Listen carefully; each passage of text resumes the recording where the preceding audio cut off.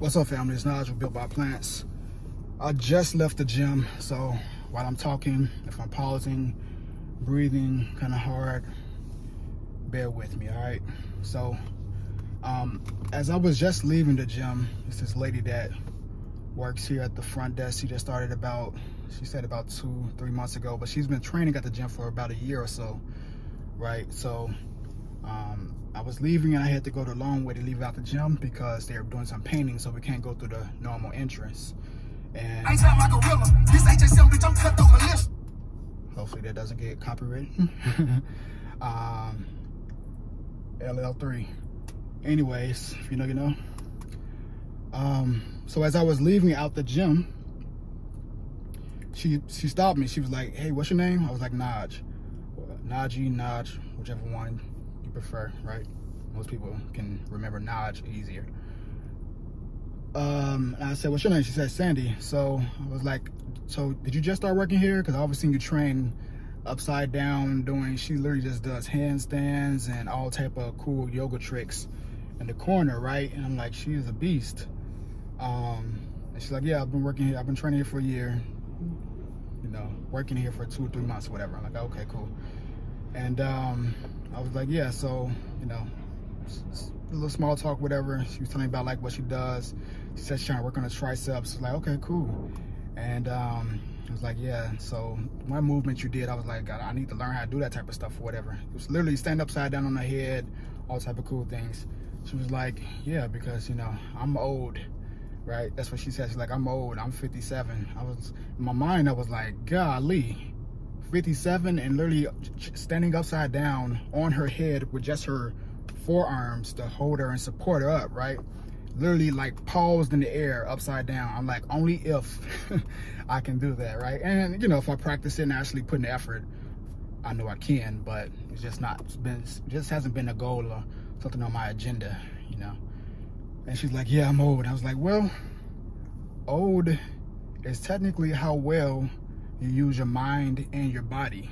So you're not really 57, you're probably like more like 20, right? Because to be 57 and able to do the things that she does, it's crazy, it's legit, right? And then as I was walking out the gym, said have a good day or whatever, I was leaving out the gym and I was like, I need to do a video on this, because as I started thinking about it more, it's like, it really is, like, that's a real thing. Like, we're literally as old as how well we use our mind and our body, right? We can be 57, 77, 87, 27, 17 with age, right? The number of years we've been on this planet.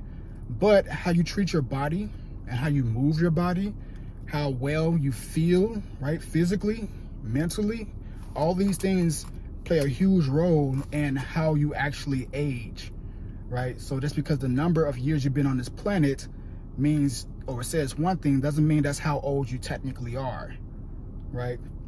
Your age limit, they have the metabolic age as well. It's not really 100% accurate, but it does give you a better understanding of how old you technically are. You can be 25 years old, but have the body of a 65-year-old because you're not moving it. You're not using it in the ways you should be using it. You know, we work these jobs that require us to sit for 6 hours, 10 hours a day, right? And not being very active. We're not utilizing our legs in the way that we should. We're not getting in enough cardio, right? And I know you all hear me talk about cardio, joking about it, talking about how much I don't like it, but that's just, you know, steady state cardio. I prefer to do movements and weighted cardio, right? Still cardio though.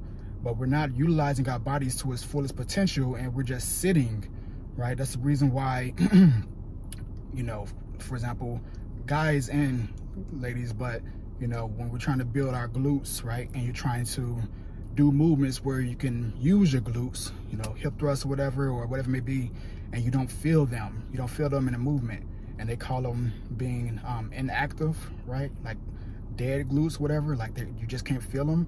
Well, we're sitting on our butt all day. We're not using these muscle groups. We're not training the proper way. We're not fueling our body, right? We're not eating enough plants. We're not eating enough fruit, right? And the issue is, those are the things that keep us young.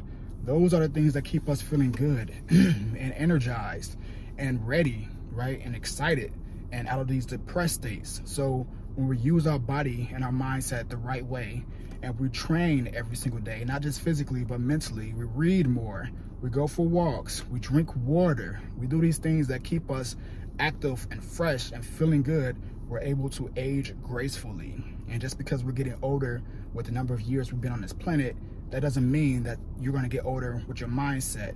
One of our clients that signed up, it hasn't been a month yet, let me see, about 3 weeks or so. His name is Gil. He's actually from Chicago as well, similar to me, right? And he's 70. He's turning 70 in, I think, a couple of weeks, right? And I'm talking to him, and I'm just having a discussion with him on the free coaching call that we had. And I'm like, you can kind of tell he's a little bit older, right? As far as like, not so much like the way he looked, but you can tell he's older, right?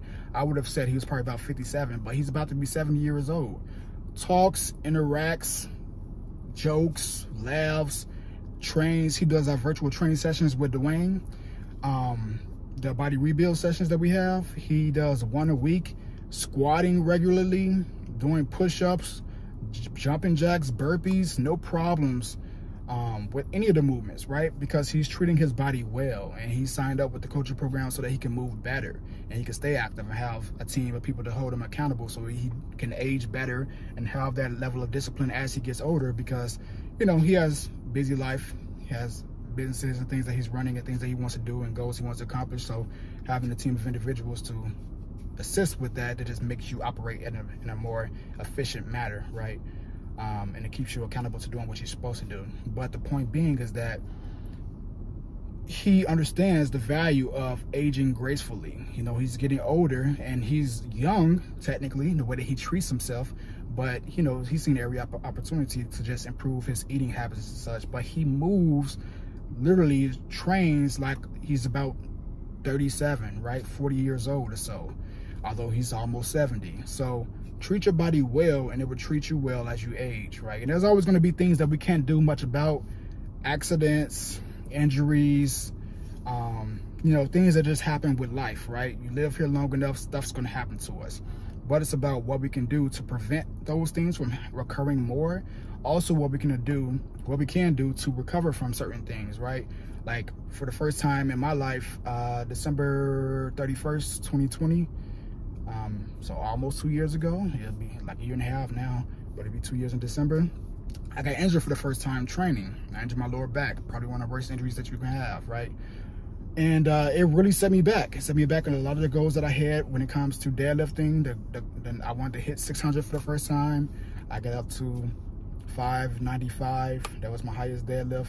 And I was 5 pounds away, right? And that set me back for literally a year. All 2021, I was recovering, just trying to be able to move better, right? But now I'm back on that path, and I'm doing these things that allow me to get back into that state I was in before the injury, which keeps me young, because I could have took the other approach. I could have just let it beat me down and just said, you know what, forget it. Training hard, working out, all that type of stuff, it brings injury, so why even do it? And I could have just went into the stagnant state. But when you add resistance training to your workouts, when you add, you know, eating properly and just consistently going to the gym and doing the right things, it keeps you young, right? It's the one thing that you can always depend on to improve your quality of life so that you age gracefully. So that was just a little rant that I had, some things that were on my mind that I wanted to express to you all. Hopefully you all were able to get some value from that. Hopefully some of that resonated with you all. In short, I just want you all to be able to age gracefully, train, and do the things that you know is going to keep you young, make you feel good. Literally, when I say make you feel good, like physically and mentally make you feel good. Eating good food, eating lots of healthy, fresh vegetables makes you feel good. It's healing to the body, right? It gives us these vitamins and minerals that we need to actually operate at our maximum capacity. So utilize the plant-based diet, right? Leverage it. It's a cheat code inside of life. When you add those type of foods to your diet, it keeps you feeling vibrant and healthy and energized. So hopefully you all can get some value from that.